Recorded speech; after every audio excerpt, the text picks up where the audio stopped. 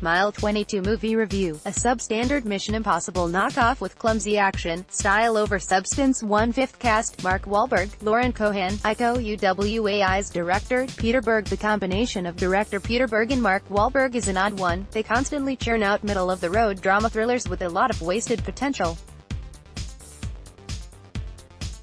If you assumed Mile 22, their fourth collaboration, would be an improvement, you're in for more disappointment because this one's also an insipid bore. This time Wahlberg plays James, the head honcho of a special ops military team. It comes to his notice that a batch of a dangerous substance called cesium has gone missing somewhere in Asia, and a cop named Lee, Iko Uwais, is the only person who knows its location. Lee makes a deal with James, take him to a secure location in the US in exchange for the information on the missing cesium. As James and his team execute Lee's transport, all hell breaks loose and swarms of unidentified villains try to murder Lee. While that plot sounds fun on paper, the execution is where Mile 22 does a belly flop.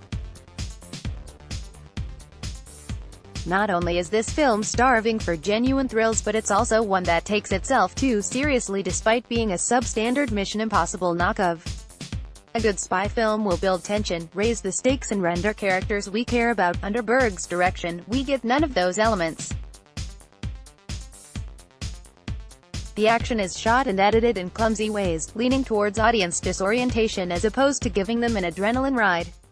Style over substance is given a pass when the style in question is itself worth writing about. Atomic Blonde comes to mind, but the mood in Berg's palette is tacky and has a pungent hackneyed odor. There's little clarity in the sequence of events. The film lurches on from one mundane set piece to another without really giving us much information to care about, despite the lingering mystery behind why everyone wants Lee dead.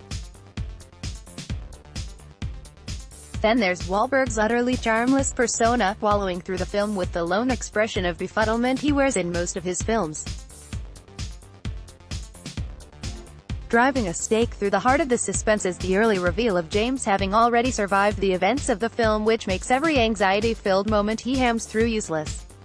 The supporting characters are mostly faceless and stereotypical disposable side heroes, given the token backstories that serve as placeholders. One particularly unintentionally funny aspect is a female operative in the team communicating with her ex-husband through a divorce iPhone app.